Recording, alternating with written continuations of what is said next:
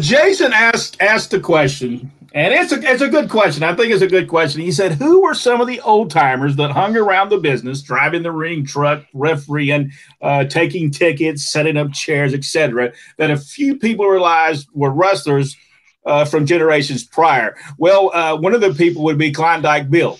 Mm-hmm. Yep. Was Gordon Nelson as well. They were actually the ring crew for World Championship Wrestling for years. Gordon was still in good shape when he was at the ring. He was when he was. He can whoop you any day of the week.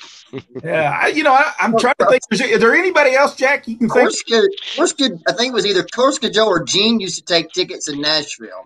Yeah. Sure. I remember that. Those three are the only ones that I ever had any, personal contact with. So, and only met them a handful of times. So, I was in Bristol, Tennessee. I think it's in Bristol, Tennessee, where the Viking Hall is in Bristol, Tennessee. I think it's Bristol, Tennessee, not Bristol, Virginia. And so I'm up there and I'm doing the ring announcing, and I can't remember who's in the ring, but I remember Randy Anderson was the referee, and Klondike Bill was ringing the bell. I was doing the announcing, and so the match was going, and it came through its finish. And 1, 2, 3, and once it says ring the bell, and I look over there, and Klondike Bill was like this, sleeping. so I had to go over there and hit the bell, and it woke him up. I told him, I said, I know you've seen this same match 42 times, but you probably don't need to. It was riveting. Bill Dunby used to hit him with his umbrella. Wake up, man. He used to sleep a lot. I will have to tell you that. Well, let's get off that subject for a minute, and let's move on. And I was thinking about today, and I was thinking about lady wrestlers, women wrestlers that really made an impact in wrestling. And I was thinking of two that I remember more than anything in the 80s, and that was Judy Martin and Joyce Grable. Those two had to make more of an impact in professional wrestling in the early 80s than any two women, and they had matches with men that were spectacular matches. Yeah. Did you ever see any of them, Jack? I did. I saw a couple of them with Miss Grable. She was, I think the world of her anyway. It was great matches. You remember the one, Rodney? Yeah, that's when we saw was in Columbus. That's the one where Steve-O knocked Joyce Grable out. We loved that one. I'm pretty sure that was the one I saw. Yeah. It was so good because she was slapping old Steve-O, and he was trying to back up from her, slapped him, try to back up from him, and finally he just gets enough of it and rounds it. That place goes nuts. Yeah, wasn't she from Columbus? Is Joyce from Columbus? I think so. I'm not. I know she's from Georgia, but I think Columbus, but I won't swear to that. The match actually was better in Columbus than it was in Atlanta. Yes. They were afraid. I guess they were afraid. But Joyce and Judy was in full form in Columbus for sure. I mean, they took it to the limit down there. Well, wasn't it a tag team match or something? They had? A tag team match. Yeah, I was there. I remember now. Jared Roberts was in that. Jacques Rougeau. Right. And then in Atlanta, they were in the tag team tournament that night. Got you. And, it was so great because then they left there and went and did the same exact thing in Southeastern Championship Wrestling with, I think it was Robert Gibson and Roy Lee Welch. Now, whether or not they did the same matches, I don't know. But I would love to see those. I would love to see that because they didn't pull nothing. You know that. They went all out down there. I think in the Omni that night, because I think it was the afternoon, and then the night was the Omni, and I think he slammed. I think he slammed her, power slammed her, and beat her. But she went up for a head scissors, and he caught her and gave her a power slam. Who was another lady wrestler? I was just thinking about that today while I was sitting. Who was another lady wrestler that made an impact in professional wrestling? Well, of course, my two favorites are Bambi and Peggy Lee. Oh, yes. They started in the mid 80s, and Peggy predated her, I guess, to the early 80s, but I mean, they wrestled everywhere, and you had to be careful where you put them on the card, because if you didn't have a strong match to after them, you just couldn't follow them. I mean, they beat the snot out of each other, and it was some great matches every time. Great matches. Oh yeah, they had great matches. It didn't matter what match they had great matches, and I'll tell you another one is Wendy Richter. Mm-hmm. Yeah. The stuff she did in Mid-South Wrestling was. Yeah, we were covering her last in the Mid-South part, and to me, they missed a tremendous opportunity by not having her come on the crew. She was just that good. I mean, she could have easily have been Hercules Hernandez's valet or manager easily with Cornette. Yeah. I mean, it would have been awesome because she could talk too. She could do the interview for sure. Yeah, she did really good. I can remember when they brought him in the Mid-South and she did the thing where she put Hacksaw Jim Duggan to sleep. I mean, that was so good. And then she went on TV and she accepted the award and Duggan came out and kissed her. And I thought, oh man, they need to bring her back. And I think it was like maybe 2 or 3 weeks later, she ends up in WWE and I think she wins the title there. So it was good to see her really make it. And Wendy Richter was, I know she gets some bad rap because she left there, but I think she left there because some of her checks were a little. Yeah, there was a lot going on. I think some people were taking some checks, more money than what they may have supposed to have been taken from her, and she deserved every dime she got. She really and truly did deserve that. Wendy wanted to tell you, Jack, that you're one of the best heels. Thanks, Wendy. I appreciate it. I tried. And then Rodney was too, but he was in a different league for everybody else. That was just in the back. Rodney was David Lawson's watching this on YouTube, and hopefully, David, we do not get a copyright strike tonight. We don't have no videos playing. We had a copyright strike the last time we did something, and hopefully we don't get that. What are your thoughts on Steve-O? To me, he didn't fit in George at all, but he was there a very long time. Yeah. I mean, how long was he there? I remember him being there at least a year, probably longer, but I remember distinctly about a year. I thought he was good. He didn't get the greatest crowd reaction. And I don't know if that was more that they just didn't, really put much into him or, what the deal was, but he was really good. I remember, though, it really hurt him. It's one of the things that hurt him, and I hated it for him. They did this thing in Atlanta where Dusty Rhodes comes out to help somebody, and I can't remember who it was. Don Carson comes out and hits him with I guess it was a 2x4 in the head, and Dusty goes out and they carry him out. It wasn't enough for him not to be able to wrestle, but they still did it. Well, Mongolian Stomper is going to go against Dusty Rhodes that night. Well, Dusty can't come out, so here comes Steve-O, and people just boo him. I mean, they just boo him. It didn't work good. No, it didn't work good. Now he had a great match with Stomper, and he won the National Heavyweight Championship that night, and it did get a pretty good pop when he won the belt. But you just can't. Dusty and Steve-O just wasn't in the same hemisphere. I mean, I hate to say that about Steve, but he wasn't Dusty Rhodes. Steve was good. He broke his hand. Wrestling against the Great Kabuki. He did the old I'm going to stop him from kicking me, and I don't know which Great Kabuki that was. There were 2 Great Kabukis. Yeah, I'm not sure. I don't know which one it was. I never really knew that till years later that there was actually 2 Great Kabukis that just went from one place to the other. Well, actually, there were 3 because I think there was one in England too. But anyway. So they just Gary Hart just went way out and just had all kinds of great kabukis at that time. Sandra Hunt said, met Joyce and Judy a few years back. I was admiring Joyce's Pro Wrestling Hall of Fame ring, and she asked if I like to wear it. Yeah, such classy ladies too. I agree. They were great.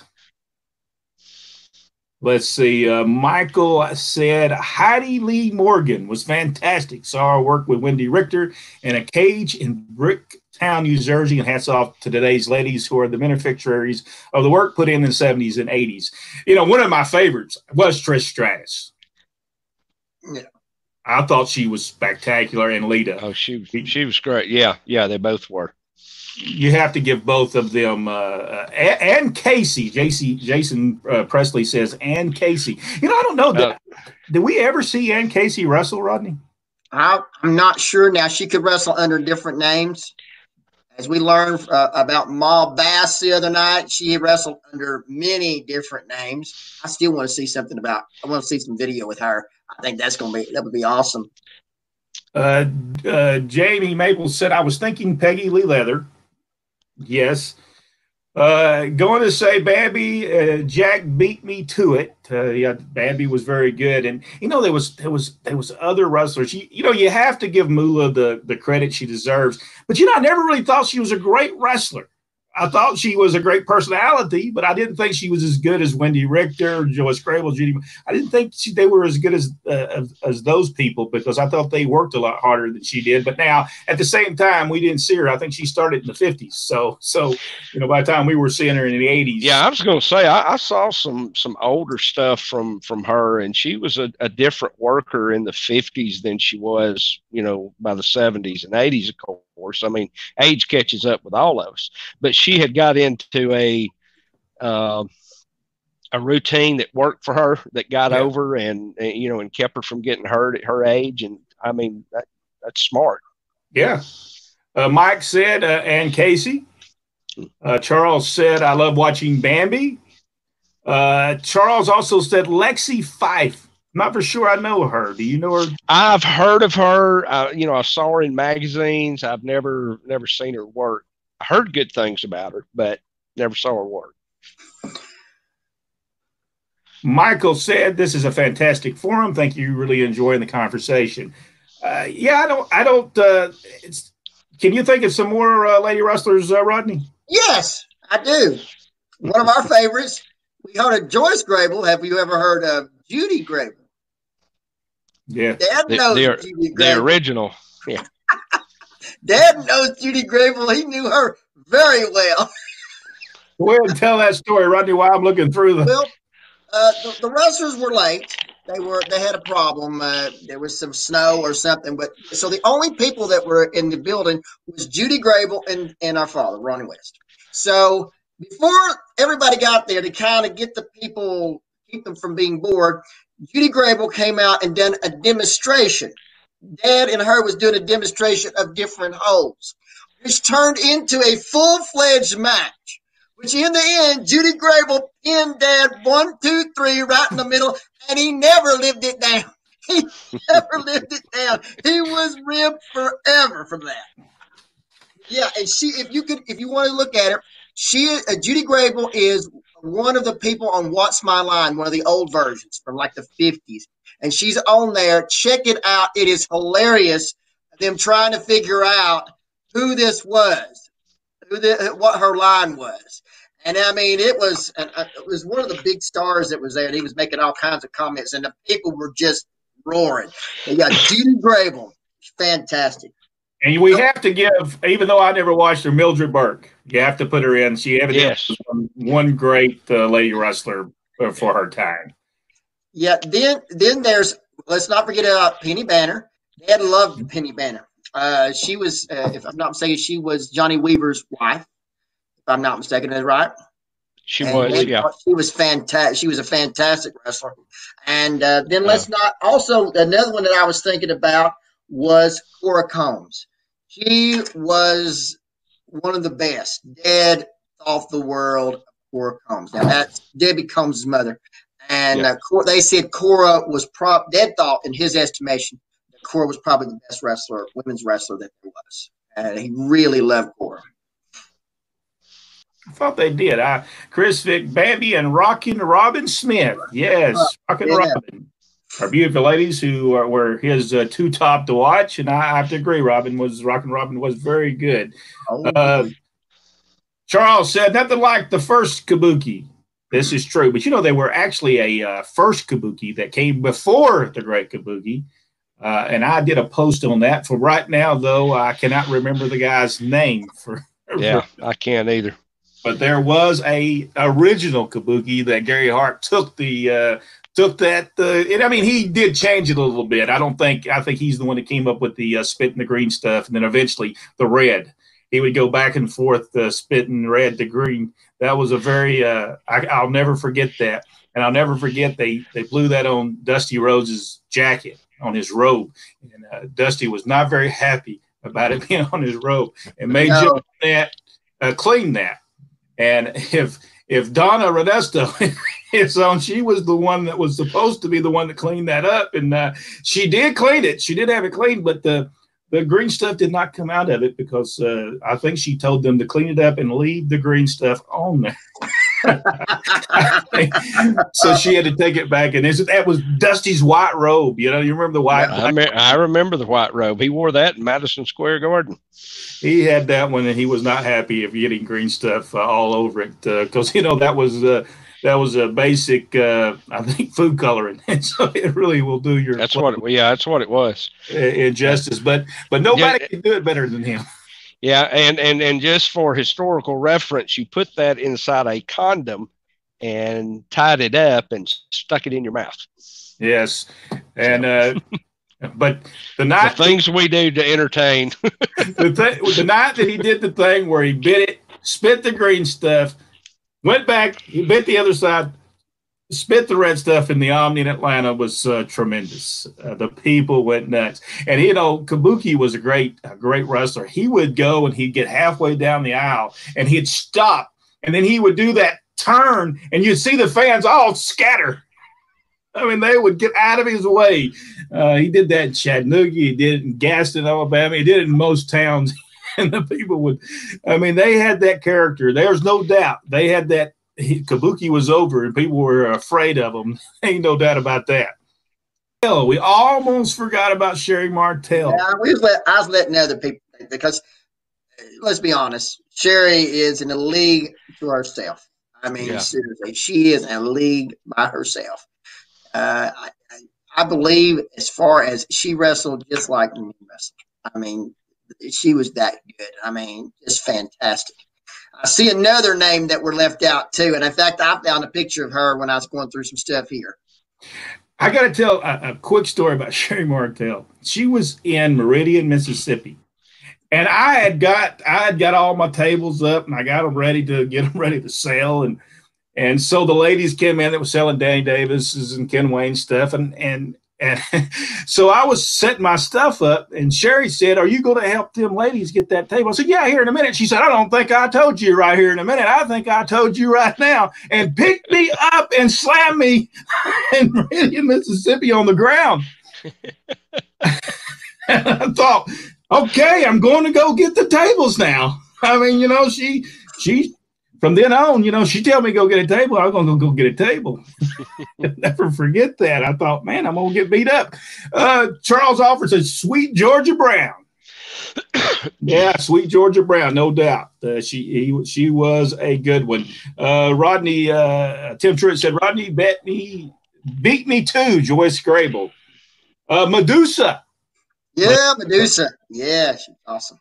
Yeah, she was. We're missing one. One of my favorite. Miss Texas Jacqueline. She was one of my favorites. I loved that, especially when she's doing this. Let me tell you, got that finger. She had that big long. She put that thing in your face.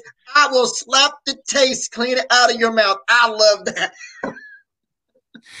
Oh, Medusa, she was people hated her guts while she was in WCW for a while, being the manager. I can't remember who she was the manager of anymore, but I can just remember in Chattanooga. Rick Rude, wasn't it? Was it Rick Rude? It was. Man, I'll never forget though. I mean, I just remember her, and I remember how much heat she generated in Chattanooga at the UTC Arena one time that the WCW was running there. Ted DiBiase's mother, what was her name? Gosh, I can't think of her name right now. I can't remember her name as well. If anybody knows what her name is or can do a search, let us know what Ted DiBiase's mom's name was. Let's see. Susan Green. James. Yeah. All right, James. How do you say that last name? Llewellyn. Yeah, Susan Green was very good as well. Jason said Mildred Burke really hit the big time in Alabama. Chris Jordan, the promoter of Birmingham at the time, 1936 to 1937, was the first to use her, and Claire Mortison in the bigger venues instead of just the smaller towns. Yeah, Mildred was. I did a little story on her, and she must have been something to see. I mean, she was in shape. The picture. Oh yeah, yeah. She was in great shape. Larry Brock. Hello, Larry Brock. How are you doing tonight? Jeffrey Saunders said the legendary Fabulous Moolah. Yeah, you can't leave her out of some of the greatest women wrestlers of all time. Is there anyone that we're missing? Ted DiBiase's mom was Helen Hild. Hild. Hild. Yeah. It's Helen Hild. Jack, Larry Brock, what kind of cigar are you smoking, Jack? A lit one right now. It's a brick house. I'll give them a good plug. They got great cigars. I'm sorry, Jason. I beat you to it. Sorry about that. Charles, Sherry Martell, good-looking woman. Yes, she was, and very mean woman. She could whip any man, I believe. I just have this feeling she could. David Lawson said was in the Dangerous Alliance. Okay, Medusa was in the Dangerous Alliance. I just remember her being in Chattanooga, the UTC arena, and for some reason, every time she walked past me, she slapped me in the back of the head. I never understood why she did this. We all want to do that, Brent. We all want to do that. I asked her when she came through the second time, do I need to take a bump with that? I wasn't for sure it was supposed to be. And she said, no, that'll be all right, no bumps. So I don't know why she did it. Yeah, Helen Hild. Sorry, Jason. Joey Snyder, Mae Young. Yes, absolutely. Yes. Yeah, she was. There's no doubt she was a tremendous wrestler, especially taking those bumps she took there at the back when she was in her 80s. So, undoubtedly, probably one of the toughest women that ever got in the business. I mean, she, I've read stories about how she would beat guys up. I mean, not in the ring. I'm talking about outside the ring in bars. She was a tough lady. To talk about it in the future. We're going to talk about, he does for some reason. Our followers they're not big Hulk Hogan fans for some reason. I've noticed, but he has to be. You have to give him the respect he deserves because he started in 1976 and was beat up for over a year in the wrestling business. Over a year was beat up in the wrestling business by Matsuda. And go ahead, Jack. If you'll go, if y'all go out there and look at pull up some video on YouTube of him in Japan, Hogan was a great worker in his day. I mean, he could really wrestle. He fell into that routine that he was told to do, which worked, and it drew money. So I'll never say nothing bad about Hulk Hogan, not in the ring, maybe outside. A lot of people take credit for his success in wrestling, or they started them. I've noticed a lot of people said they started them, but really and truly, Jack and Jerry Briscoe are the two people that really seen Hulk Hogan and said this guy could be a big wrestling star. They're the ones that got him to Matsuda. Eddie Graham gave him his first chance in the wrestling business. It wasn't Jerry Jarrett, it wasn't Ron Fuller and them. It was actually Eddie Graham that gave him, and he didn't wrestle as Terry Bollea. He wrestled as the Super Destroyer when he first started. So some people may not know that he was there because it says Super Destroyer instead of Hulk Hogan or Terry Bollea or Terry Boulder. But the first big chance he got was with Louis Tilley as the booker for Ron Fuller. That was his biggest push in the wrestling business, but he left for a year prior to that because he just got tired of getting beat up, and he evidently got beat up a lot during this time. James said Misty Blue. Yeah, Misty Blue and Linda Dallas used to have some pretty good matches. Tammy said she was legendary. I think she's talking about Mae Young. Michael said, I got lit up pretty good by Moolah and Mae Young. Had the pleasure of working those two in a 6-person tag match in the Wow. ECWA early 90s. Oh, that would have been that. I hope they taped these things. I hope you got that on tape. Yeah, we got to see that.